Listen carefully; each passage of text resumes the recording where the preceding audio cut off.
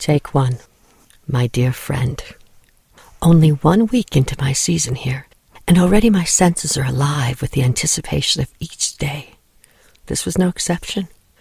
My morning hike to the shore was just amazing. I was enchanted by the sun's amber rays as it gently made their way across the mountains, illuminating everything in their path, welcoming a new day of discovery. Sometimes I have to pinch myself, because living here is like being in a dream at nature's door.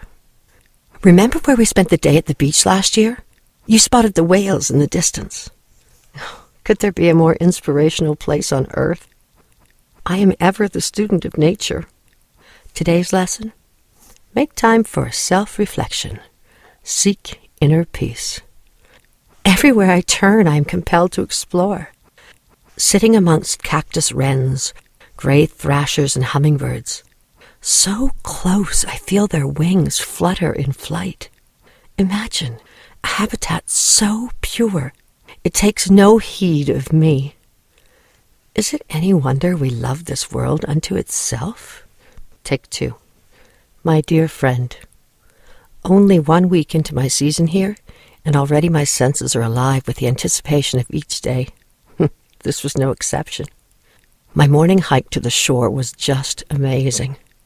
I was enchanted by the sun's amber rays as they gently made their way across the mountains, illuminating everything in their path, welcoming a new day of discovery. Sometimes I have to pinch myself, because living here is like being in a dream at nature's door. Remember where we spent the day at the beach last year? You spotted the whales in the distance. Could there be a more inspirational place on earth? I am ever the student of nature. Today's lesson: make time for self-reflection, seek inner peace. Everywhere I turn, I am compelled to explore. Sitting amongst cactus wrens, gray thrashers, and hummingbirds, so close I could feel their wings flutter in flight.